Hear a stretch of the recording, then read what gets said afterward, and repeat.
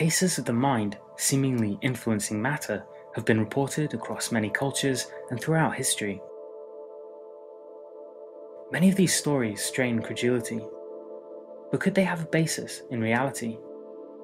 To explore the relationship between mind and matter, scientists have been conducting controlled experiments for nearly a century.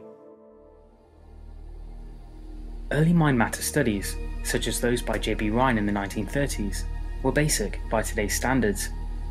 They investigated to see if people could influence the outcomes of simple events like dice throws. While positive results were reported, in the 1970s, physicist Helmut Schmidt refined the approach by designing the first truly random number generator, or RNG. Schmidt's early RNG derived its coin flip from the release of electrons from a piece of weakly radioactive material. Schmidt found that when participants mentally intended to influence the RNG, its outputs actually changed to go slightly in the direction of their intention. The effect was very small, but overall, it was highly statistically significant.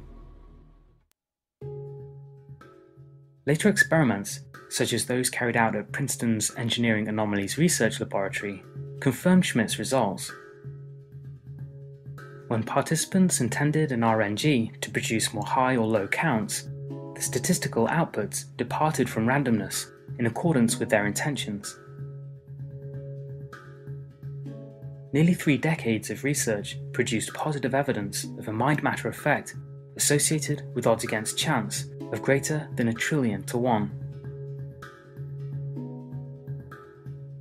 Other experiments, such as those carried out by researchers at the Institute of Noetic Sciences, not only supported earlier findings, they found that changes in mental states and shared emotions also seemed to influence RNGs.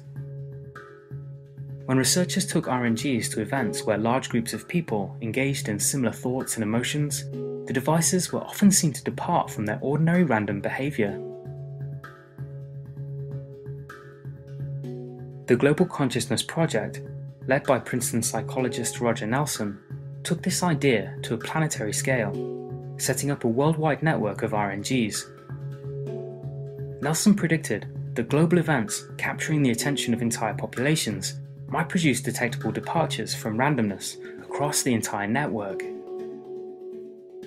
Over 2 decades, some 500 globally significant events, including New Year's celebrations, terrorist attacks, and natural disasters, were associated with significant increases in statistical order in the network.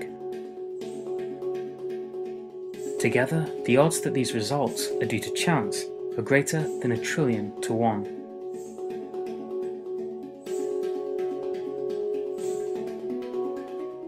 How these effects occur and what they mean remain mysterious, and yet a large number of studies indicate that where attention and intention go, order mysteriously flows. The mind-matter research hints to the existence of an important relationship between consciousness and the physical world. It implies that the ancient belief that mind occupies a fundamental place in reality could have a basis in truth.